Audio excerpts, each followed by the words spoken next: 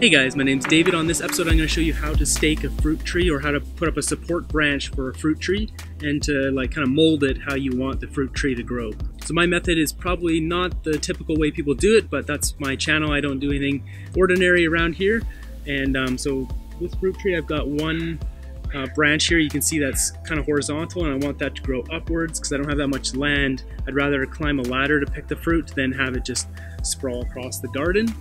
So I have a few steps which are probably going to be very uncommon to stake this, but I find it'd be very effective. So to get this job done, I've got some twine and some scissors. I need to prop this up here and push it upwards. And so to do that, I use a big metal screw. So this is the only thing, this is going to be really cheap, except for, buying one of these, which I'm sure is very cheap. Everything else is basically free. So what I'm going to do is use this to make a hole, and then just put this willow branch, I think this is willow, in the ground, and then use this fork as the support, and then tie it with the twine. So all I'm going to do is use a sledgehammer and line this up. So I need a spot where I can hammer it, and it can't be directly below it, but looking at this, I want the branch to go more this way, away from the camera. So I'm going to put the stake over here. I can push it down a bit, but I use a sledgehammer.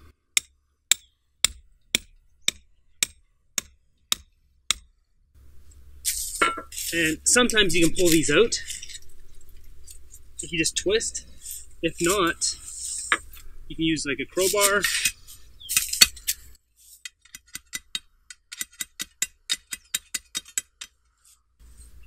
And once it's loose like this, then you want to just smush it around like this. You make a bit of a bigger hole, and then carefully pull this out. Then we're going to put our willow branch and see if it fits. So it needs to be a bit bigger.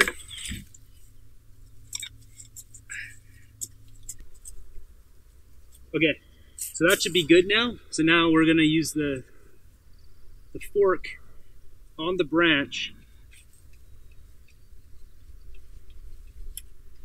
Move this over here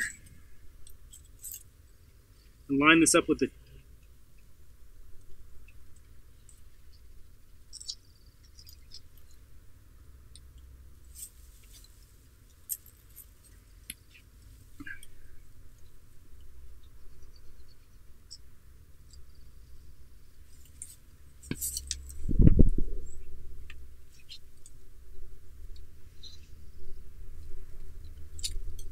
There, now I have the branch perfectly going at the angle that I want. So you can see I've got the angle of the branch now, where I want it to come up. I want it to come up over this way into this kind of empty space up here. So it's just being supported right on this branch here. I really don't even need to tie this one down. This is so sturdy in the ground that it's not going anywhere.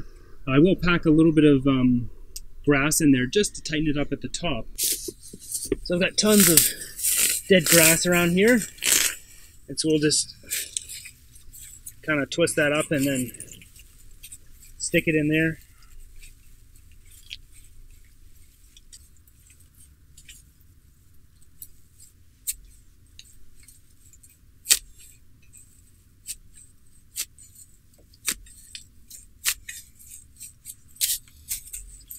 Yeah, and that's not going anywhere.